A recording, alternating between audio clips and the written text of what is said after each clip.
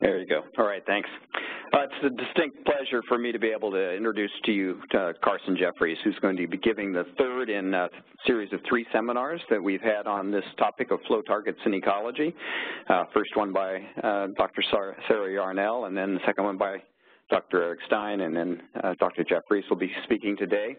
Just a few things about his background that I found to be quite interesting. He's a UC Davis trained ecologist, 3 degrees, master's degree, or bachelor's degree, and Ph.D. from UC Davis. His focus in his research has been on how physical processes drive and interact with ecosystem structure and function. Some of his recent studies that he's been involved with is looking at geologically derived nutrients and how they fuel some of the spring-fed ecosystems that we have here in the Southern Cascades. He's also very interested in learning how fishes use restored floodplains, for example, in the Cosumnes River, which I think we may be hearing a little bit about, and then learning how food web functions in juvenile salmon utilize floodplains like the Yolo bypass. And then finally, one of the things that the Delta Stewardship Council has been pleased to be able to support is he's been working on some of the restoration benefits in the Northeast Delta landscape, looking at monitoring and modeling the links between physical processes and food webs in the McCormick-Williamson tract. Initially, I think, as baseline, but it actually kind of became more than baseline after the wet winter that we had this past few months. So, Carson, looking forward to what you have to say.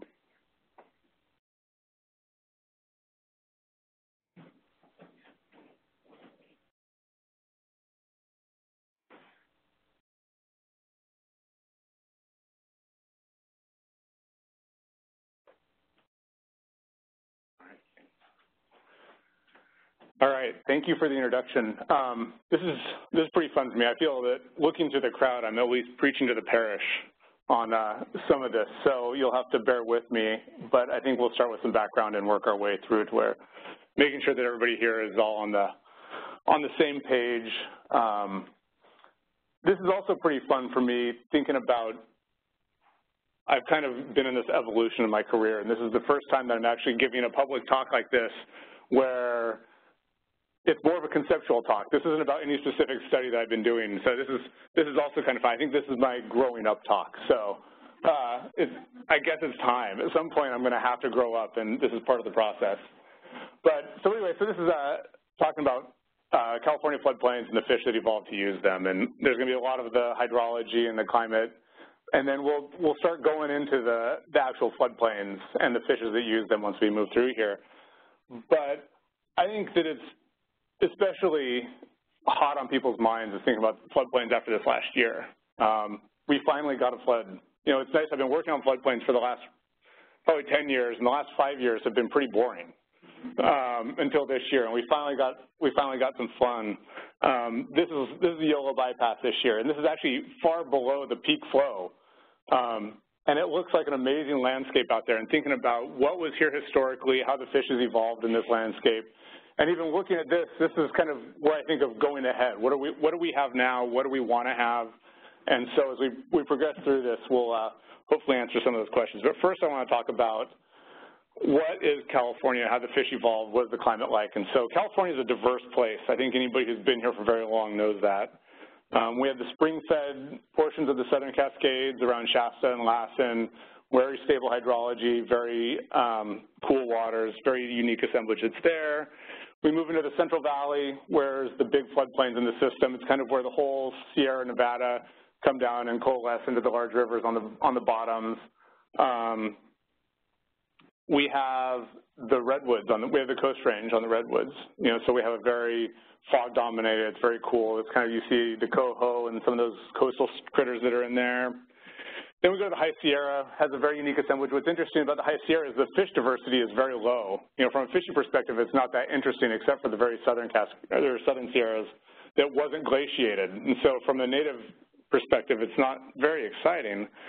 The Delta, you know, the Delta is interesting. The Delta is this big mixing pot between what comes through the Central Valley and what comes in from the ocean. And it's the topic of lots of conversations from particularly people in this room that I recognize.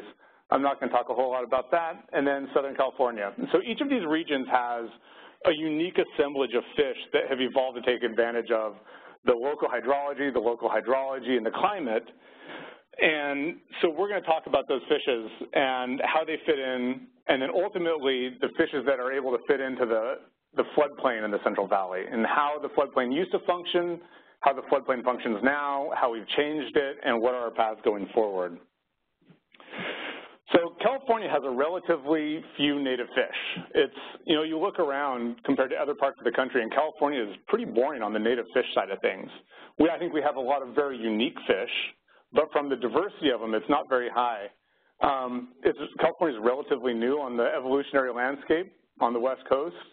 After the rise of the Sierra and the rise of the Coast Range, we've kind of been isolated for about the last, let's say, 20 to 70 million years. We've kind of been on our own, and we have a pretty harsh climate. We have this Mediterranean climate with dry summers, wet winters sometimes, and the fish that are here ultimately evolved under that climate regime in the diversity of geologic provinces that we have.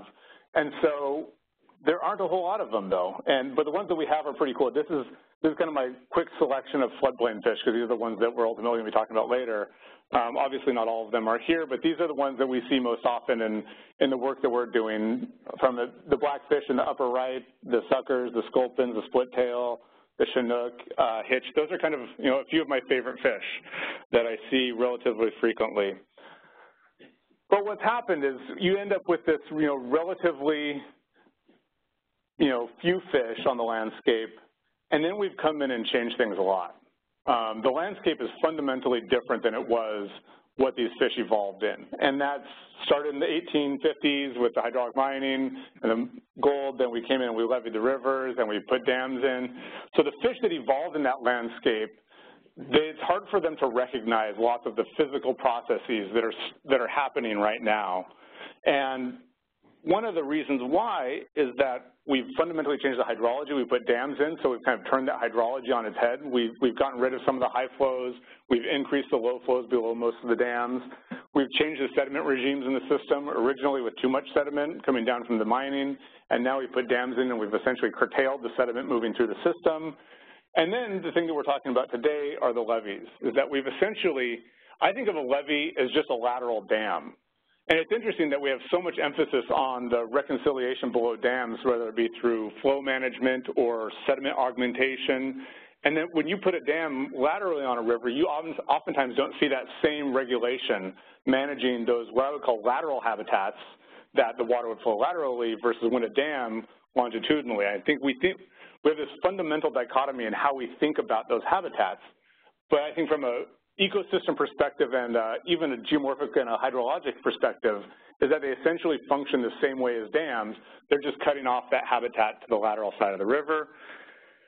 So we've kind of changed how that system works, but then we've also gone and added all these other fish. This is the competition side of things. We've changed the habitat. Now we've created habitats that really work well with the fish that we've put in there.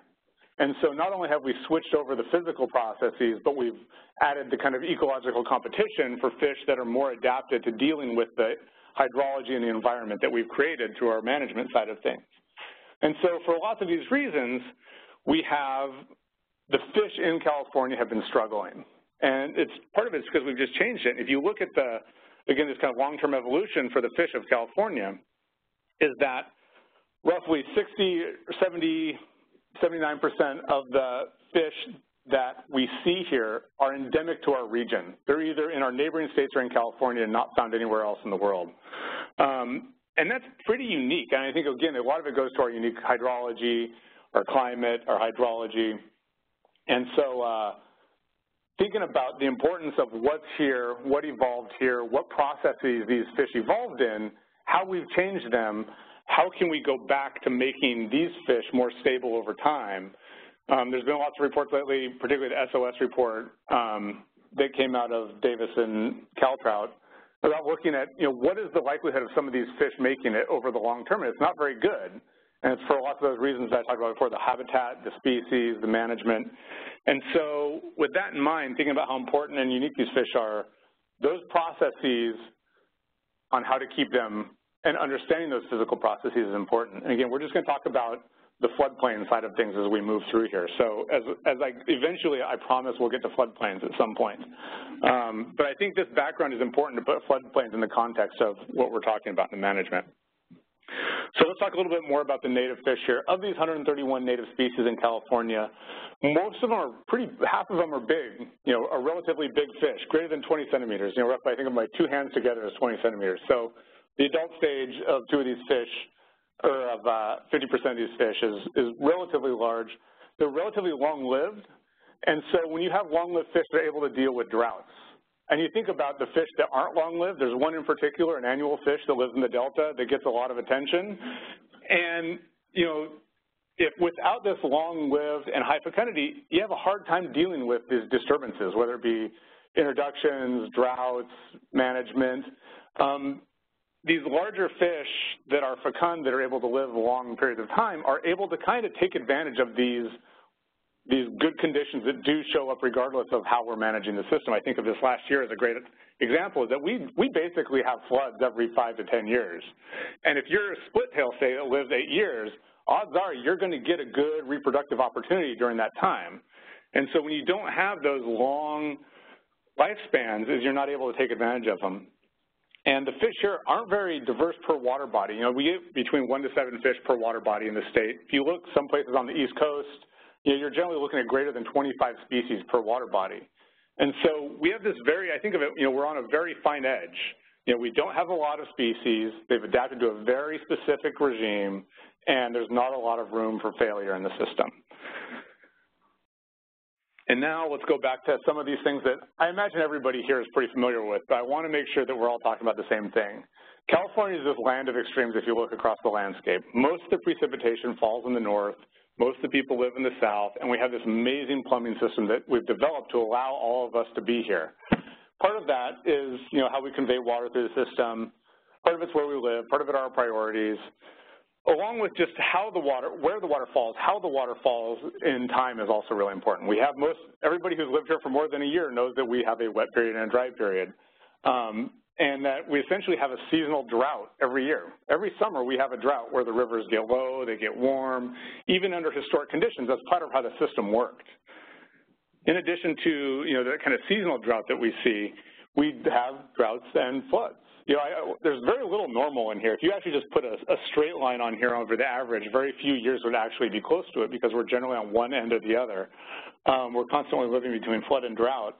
And the fish that are here ultimately evolved to use that. And I like to say this is the land of the hell and high water.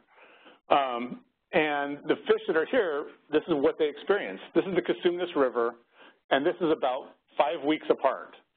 The top picture is at the end of October, and the bottom picture is at the beginning of December. So over that 5-week period, you go from a perfectly dry riverbed that's dried out during the summer to flood stage. And it's a pretty big flood stage. If you look on the top picture, that's actually me standing on that concrete thing there. I don't know if everybody can see that. Those of you in the back, let me see. Go this way, right there. I'm about as tall as the mouse is. So you think about how much change this river experiences in such a short period of time.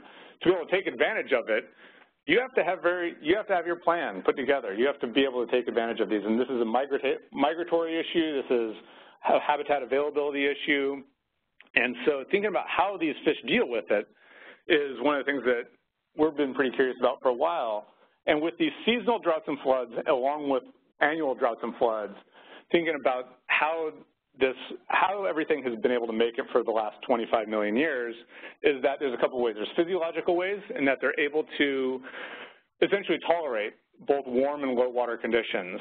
And they do that through just a sheer tolerance and being able to take up oxygen during low oxygen in the water conditions, as well as various bioenergetics and taking advantage of conditions that have the right conditions to make it work. And that if you have enough food, you can offset some of those metabolic demands. You have high alkalinity in some of the places, particularly up by Eagle Lake and other systems, and the low dissolved oxygen. So with those, there's the physiological. So if you're stuck there, can you deal with it? The other way to deal with it is that you get out. Now, it's a behavioral adaptation. You can either move within the watershed or you can leave the watershed. And there's I think of it as local migration versus anadromy. And that for the anadromy side of things, that these are the fish that are leaving freshwater and heading to the ocean where it stays wet all the time. Conditions are fairly good out there. And then they're coming back to finish their life history strategies. And for the within migration and the anadromy side of things, the fish that are utilizing both the rivers and the Central Valley are really using that migration time, and they're benefiting from floodplains. And floodplains were a part of their historic migratory pathway for juvenile salmonids and other fish that were spawning in the floodplains, is that was the place where they were rearing and growing prior to their entry to either downstream into the delta or into the ocean. And so it was a habitat that was historically much more available than it is now. But first, let's talk about what a floodplain is. We're kind of honing down here on what I'm actually supposed to be talking about. Floodplains are the land along a river that is subject to a seasonal flooding. I like this picture. This is the Cosumnes River. Lots of these pictures will be from the Cosumnes River because I think it's one of these last places that actually sees. I use natural really loosely in that it sees more natural flooding than just about anything else in the Central Valley. And so you have this habitat that's adjacent to the rivers. It's flooding seasonally, but it makes a great place for people to develop because it's flat. It's right next to the rivers, which were really our pathways for transport historically. And so we really developed our infrastructure around rivers. And it's a great place for fish. At times, it's a great place for cities. At times, it's a very terrible place for cities. And it's also very fertile agricultural land. And so we've gone into this from historic flooding to saying, hey, this is the land that we want to put our footprint on.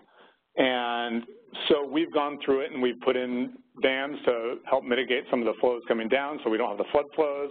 We put levees in, our lateral dams, to keep the floods off of those lands, and then we've developed them. And so we've gone through this process of, I use reclaiming in quotes also, lots of air quotes today, in reclaiming this land through control as opposed to integrating it into what we want from the ecosystem side and the flood protection side. Now, and we'll talk about that at the end, but keep this in mind of what our historic paradigm has been from how we manage this system for floods versus what we can and how we can manage for floods in the future. So historically, much of the Central Valley was this big wetland. This is actually a picture of the Yolo bypass that I harvested out of an SFEI report. But it was a pretty big space.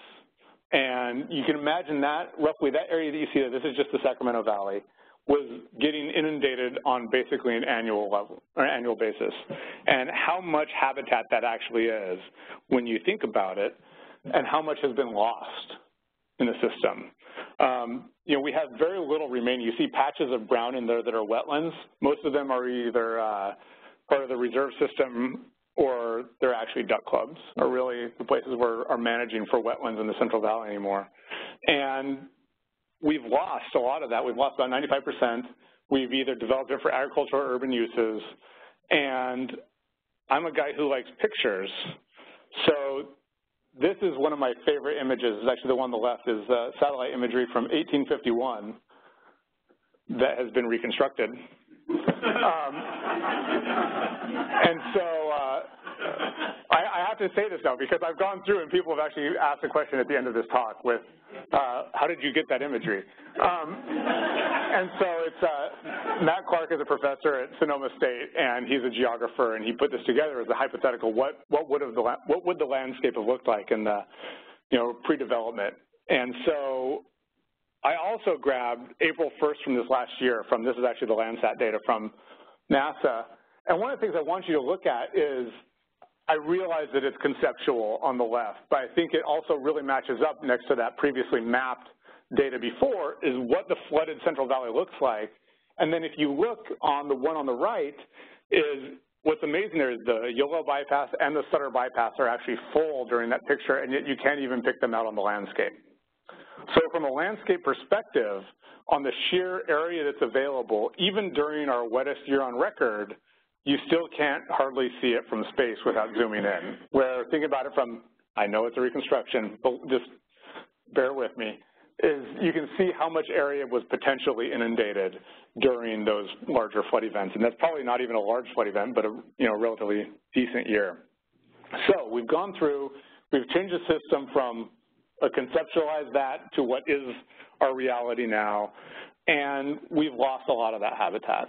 And now, from fish moving down the rivers, for the majority of it, you don't have a whole lot of habitat.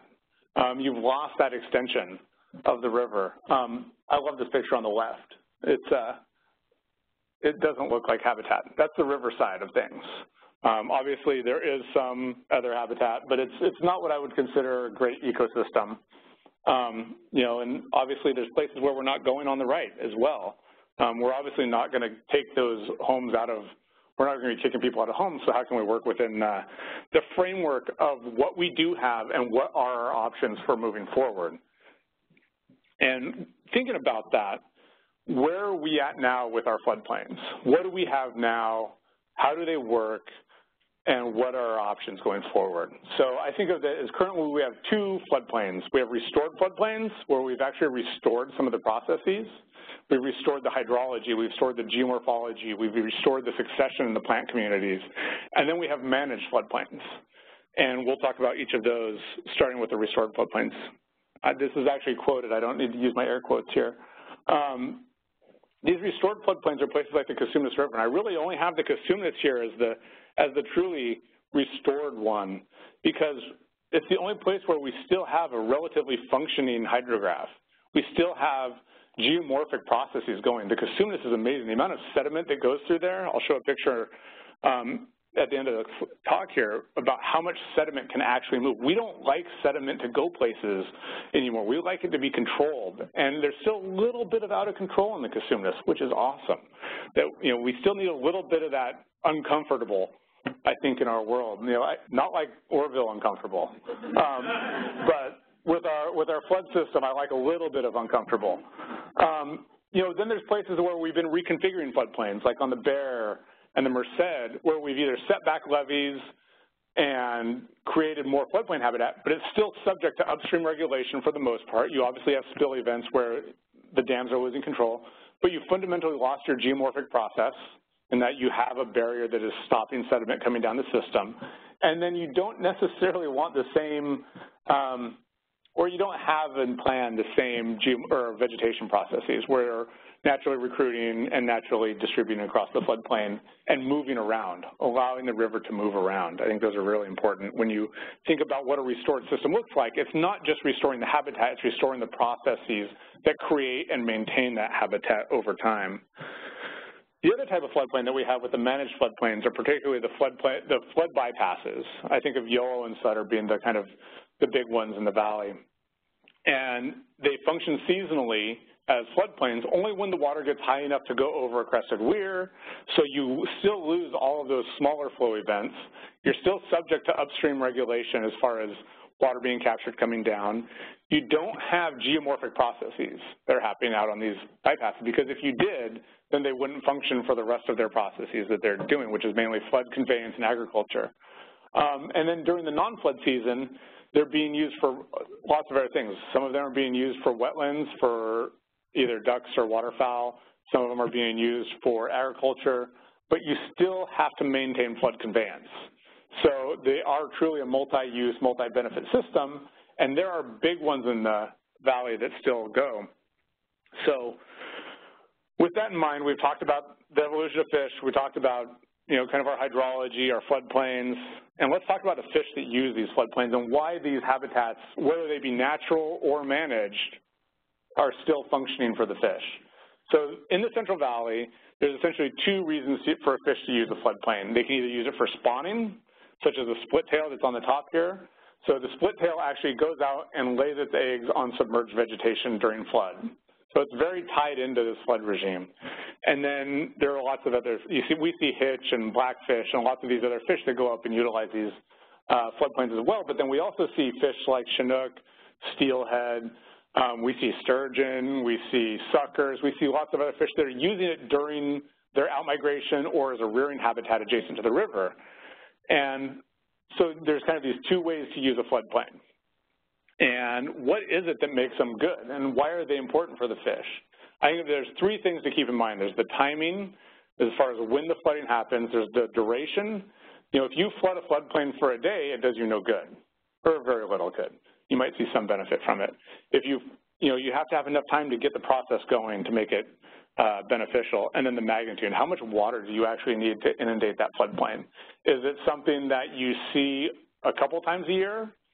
You know, the Cosumnes River with a natural hydrograph, we oftentimes use a 1.5-year recurrence interval for our floodplain designation. The Cosumnes floods every year.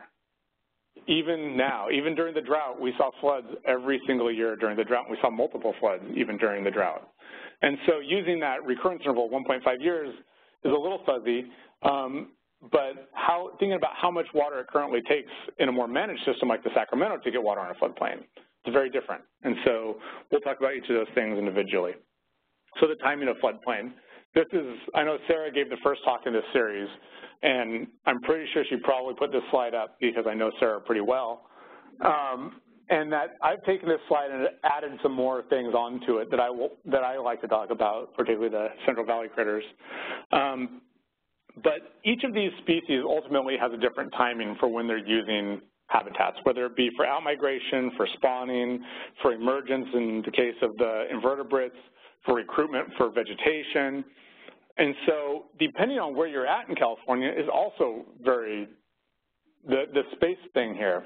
We talked about the various regions before, and you see that these are conceptualized hydrographs here about how the water is distributed throughout the year. You see the dark blue line is more of a rainfall system, and that's really what we think of. That's the rain when it falls. It's not being captured as snow. It's moving through the system. And that's our Coast Range system, really, and some of our lower systems. The Cosumnes actually follows a lot of that. You have your mixed rain-snow system. There's really the Northern Sierra. The Sacramento system really looks like that.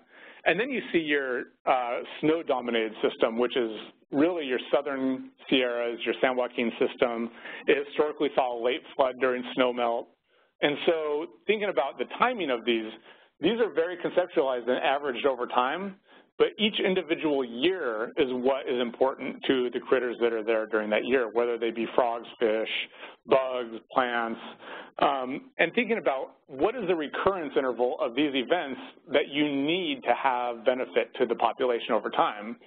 If you're Cottonwood, maybe you need a good event every 10 to 15 years. If you are a salmon, you pretty much need them at least, out of 3 or 4 years, you need 2 or 3 years being pretty decent years. You can have some cohort mixing, but thinking about not every year is going to be the perfect year, I think is really important when we think about how we control the system and how we manage for it. And so these different species have different life histories over time and different needs over time as well. And I think on the Cosumnes, we've seen this. This is actually during 2012 through 2016, our sampling that we've been doing out there. And on the top graph is our split tail catch. And I put the gray box in there, and that's roughly what we consider our split tail window, which is from about February 1st through April is when we see the adults coming in and spawning. We don't really see them, or it's not through April, through March. In the Cosumnes, we don't really see adults show up after March. And so their window of floodplain need is kind of during there. If you go down and look for juvenile Chinook salmon, that window has moved much farther into the system. And so as far as the timing goes, for split tail it's one, for the salmon and the Cosumnes it's another. You'll notice that there are some of the black dots in the Cosumnes or in the Chinook on the bottom that are outside of that window, and those are all non-natal rearing. So those are fish that have come into the Cosumnes from other rivers, and they're using that habitat then.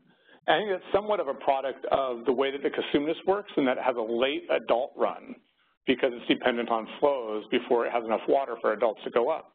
And so when we put windows on things, we oftentimes, the timing window that we put that fish use, each watershed is a little different depending on, like that last hydrograph that I talked about, but then it's also species dependent. And thinking about that when, the Cosumnes is our natural system, but this is our rare, I like to think this is our living laboratory. This is where we learn about process that we then take to other places that we ultimately turn the knobs on and manage. And that thinking about these species each have a different time frame that they need and how we get enough of those in a given amount of frequency that we maintain populations over time is really important. So that's the timing side of things. For duration, obviously this is conceptual. If this were real data, I'd give a high five and walk out of here right now. And so this is how we think that the floodplain food web works. You have flooding. We see, I put chlorophyll A, you can put productivity, primary production there, and it takes about a week before you start even getting that going from the peak of the flood. And then you have your secondary production. This is your zooplankton, your invertebrates, all those critters that are out there, then start grazing down those primary producers, and then you have your fish benefits. So if you're managing for fish, this is when we get into how long you have to have water on these habitats before you start to see benefit. And it's really complicated. Of course, it's ecology. Nothing is simple. I'd be a hydrologist if I wanted things to fit the boxes really well. I like to wave my hands because I can have low R squared and be okay with it. And so this is a conceptual of how this process works, and that you need to have the water out there. And I always like to, sorry for those of you online, but I'm using my hands, is if you think about a levee or a river within a levee, this is more or less the channel it's going through. This is your solar panel that water is moving through the levee. It has a relatively low residence time, and then when you spread it out on a floodplain, if you drive across the Yolo Bypass and drive across the Sacramento River during flood, you get an idea of what that big solar panel is and how you fundamentally change the system. And not only did you make that solar panel really big, but you slowed it down and created some more diversity in it. And so you've increased the residence time for this process to happen. You increased the residence time for that algae in the water to develop. You've increased the water substrate interaction, so you have that decomp and you have that detrital food web that's going. All of that funnels into that zooplankton population, and then ultimately that is what drives your fish production out there and how quickly they're growing. And I love this picture, really the one on the bottom. The one on the top is just primary production. This is algae out there. But if you look at the bottom side here, on the bottom graph here, these are 3 samples from the Yolo Bypass, the tow drain, and the Sacramento River on the same day. And there are about 250,000 inverts per meter on the one on the left, and there are about 1,300 in the one on the right. And so you think about how much production difference in those 2 habitats, and what you get when you spread that water out, slow it down, is you end up getting this, what I like to call the zoop soup. This is where your production is coming from. This is where the food resources are coming from, and this is how you get the differences between the river and the floodplain habitats. So that's duration.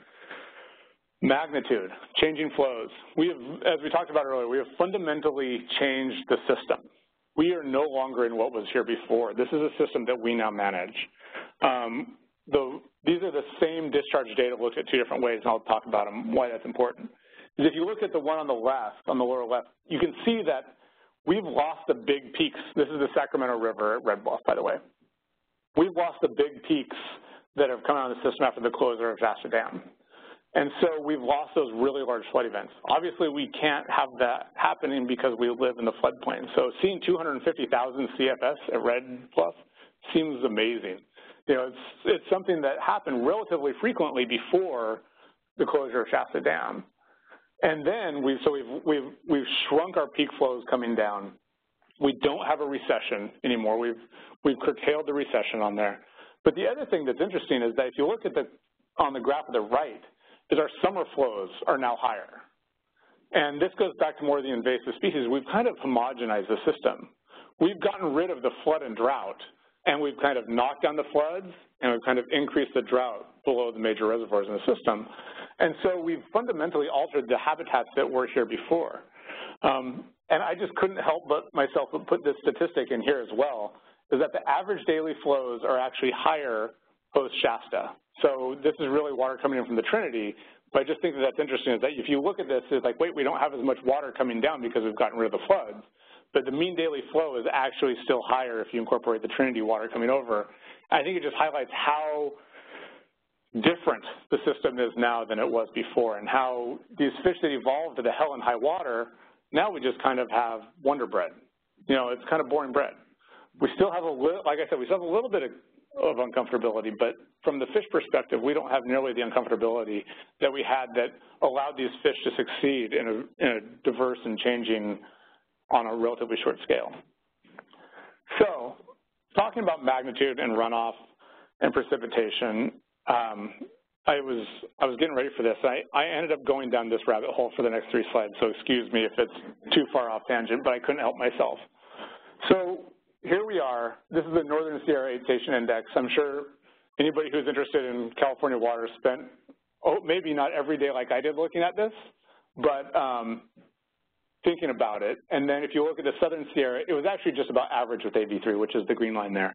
It was about the same. So Northern Sierra, we had our wettest year on record. Southern Sierra, we're roughly tied for our wettest year on record.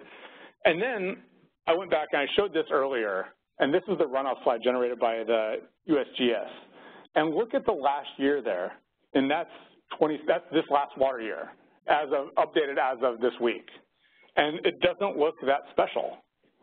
So thinking about what we saw from a precipitation standpoint and what we're seeing through actual downstream runoff is very different, and a lot of that is the antecedent conditions from having so much capacity in the reservoirs to capture the flow coming through the system, and also the groundwater tables being reduced. So there's a lot of it, but it's amazing looking at the last 100 years is here we have our wettest year on record, and yet it looks, it's okay from the flood perspective, which is great if you're a manager for flood control, but not great if you're a fish. And thinking about what it looks like even now, looking at 83, which is kind of has been our year of record for flow data, and then looking at this year, again, we lost that spring recession, that flood that really attenuated out through the year. And I think that it's just important to think about in that we ultimately control the system now. This is a heavily managed system, and we're not going back. We're not going back to what was here before when, the 1851 satellite imagery, we're not going back to that. I picked this map up also, and that this was a map from the early 1850s. And it's interesting thinking about what that looks like now versus what it looked like then. And how do we decide what we want to be in the system? That's ultimately what this is going to, is that this is a heavily managed system. Here we have our wettest year on record precip-wise, but we're far from our wettest system, or our wettest year outflow-wise. And so with that in mind, how do we reconcile what we want? And I think that I just did an interview the other day where there was the future of salmon. What are the future of salmon in California? And my answer was pretty simple. It's like, well, whatever we decide. Because we're ultimately turning knobs in the system, and we're managing the floodways. We've gone through a century of trying to control the system within its levees and behind the reservoirs. And are there opportunities for reconciling both of these, putting them on the same landscape, whether it be through releases of water from reservoirs? Is it through restoration of process, not just habitat, but process? You can restore habitat, and if you don't restore the process that maintains it and makes it useful, then it's not necessarily beneficial. And it's not just any one thing. The consumeness is kind of our little postage stamp that we get to learn about these, but we're not going back to everything looking like the consumeness. I think that, lots of it is going to be looking more like the bypasses in the system, where it's a multi-benefit, it's a flood control system that has ecosystem benefit on top of it. And it's a mix. It's a diversity of those things. I was talking about sediment below, or earlier in the talk, the picture on the bottom left is the consumeness this year. In that little section right there, there was about 800 cubic meters of sediment that were deposited. That's amazing. What other system would we let it go crazy like that? We just don't let things go crazy like that, and that's fine. But we have to realize that that's one process for floodplain, and then you have the one on the right, which is the Yolo bypass this year, and that's another process. And that differentiating them and understanding that is really important for what we want in the system.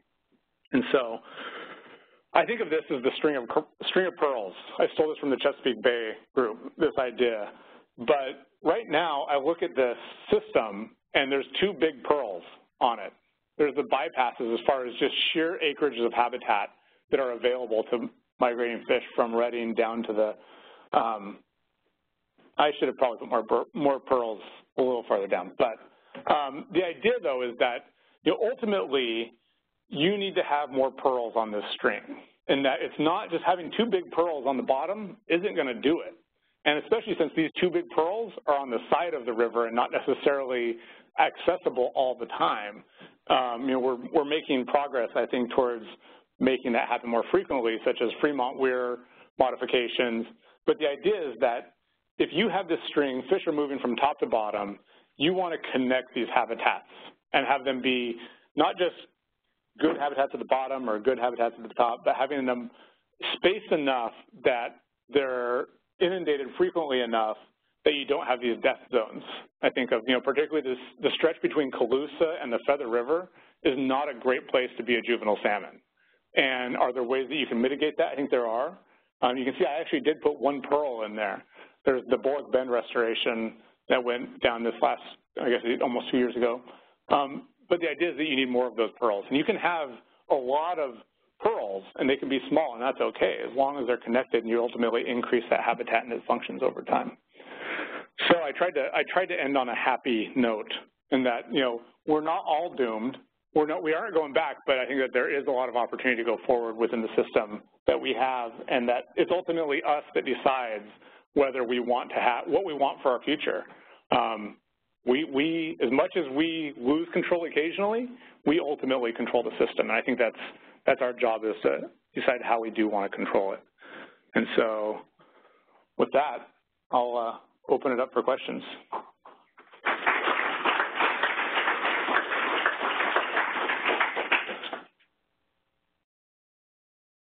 We have time for questions?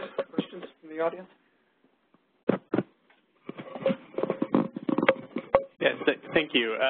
In places where there hasn't been, floodplain in a very long time, or several decades, how do we encourage the fish to actually use those? I mean, if we're constructing new wetlands or floodplains, do they just have to kind of wander into them?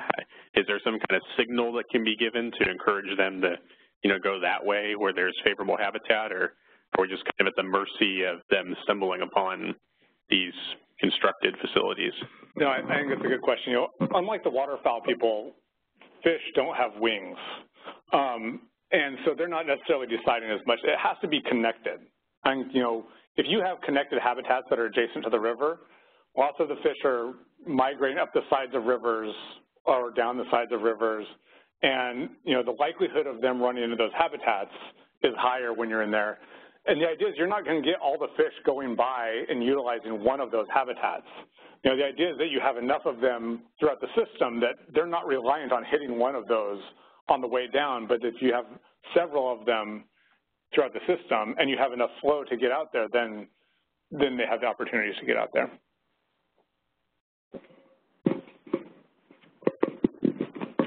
You mentioned the Bullock Bend site, and that was constructed last year. It's on a big bend in the Sacramento River, and as soon as it flooded, even without any vegetation in it, we caught listed salmonids and steelhead in there.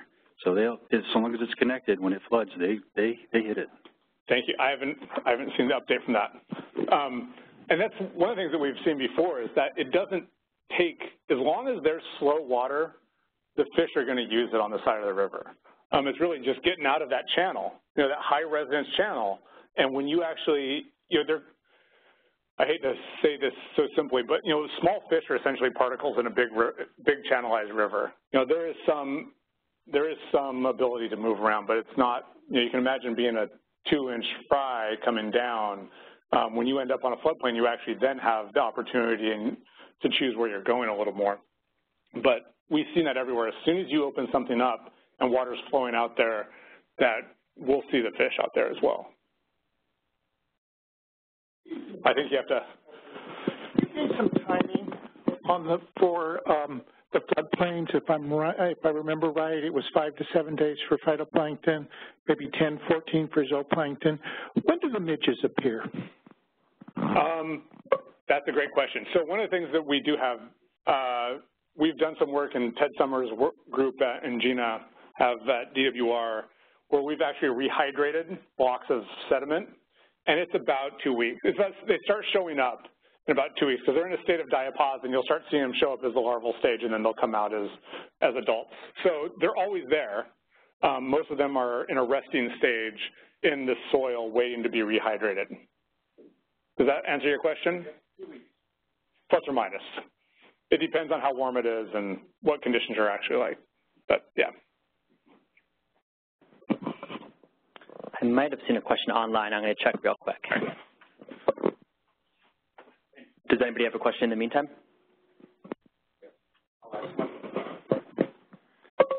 So I'm interested in intermittent rivers, and if you map intermittent rivers in California, you'll find that about 2/3 of the river network are intermittent. How many of these 131 native fish species are dependent on intermittency for their life history? I don't think I have a great answer for that.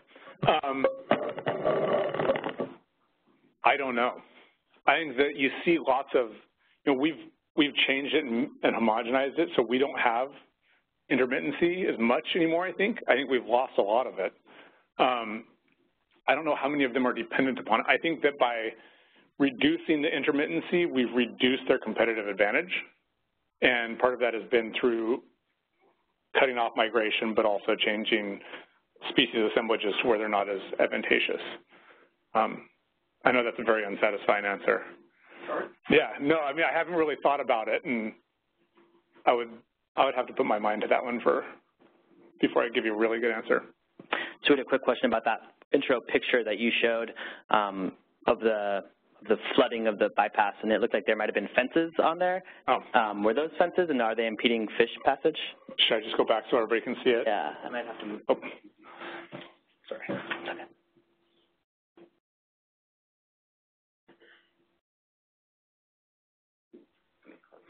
All right.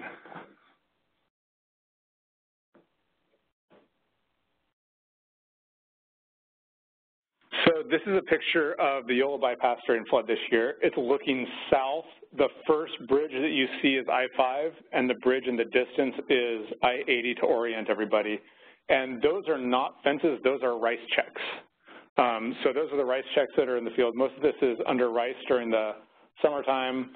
And the kind of beauty of rice is that it's graded to drain.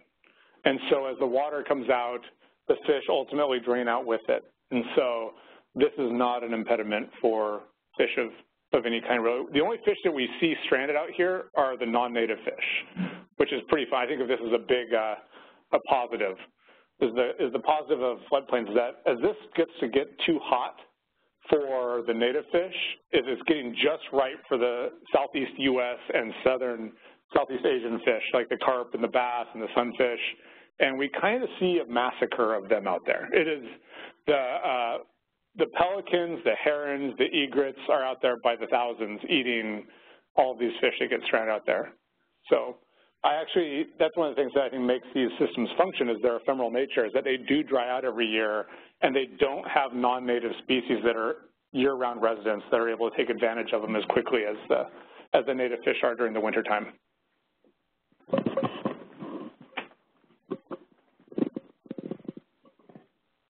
Hi, Carson. Great talk. One question, thinking about residence time and then also getting projects that get through permitting. We see sometimes we want to create places that hold water on it, and yet some of the agencies are like, don't create places that will strand fish. Don't create topography that will pond areas. So, but if you make it drain really nicely, then it doesn't hold water for this long period to get good and juicy. Any thoughts on that? Yeah, thank you for teeing that up. This is one of my favorite topics. And I know Ramona is familiar with this, but one of the first restoration out at the Cosumnes actually didn't have draining topography. So the main sites on the Cosumnes restoration where the levees were breached, there was actually there were ponds dug on the floodplain, and I think it was for waterfowl was the reason that you could hold water long enough for waterfowl.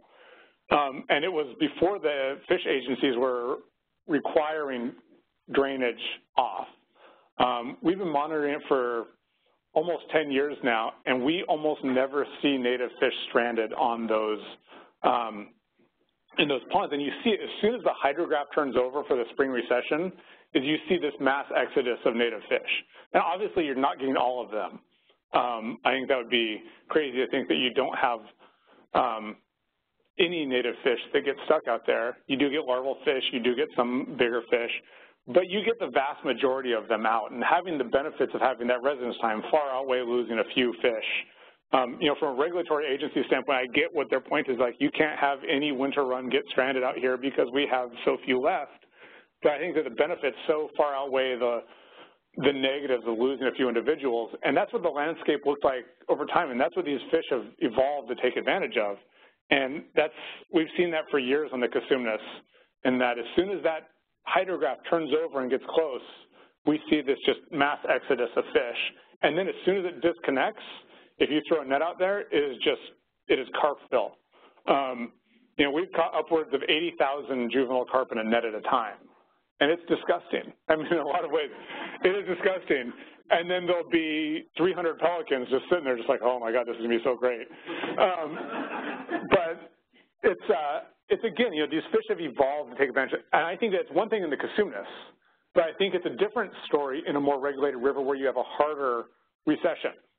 And I think that has to be part of the system, is that if you have a hard recession that doesn't necessarily decline at a slow enough rate, then you might not give those cues for those fish to get out of there enough, and that you have to have a long enough draining and tail on that to get them off.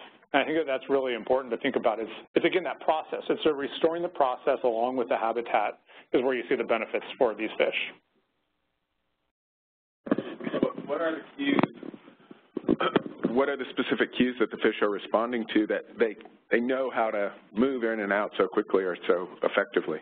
I think it's connected by a lot. I think you run into this multiple parameter problem in that temperature is ultimately related to flow and by day of year.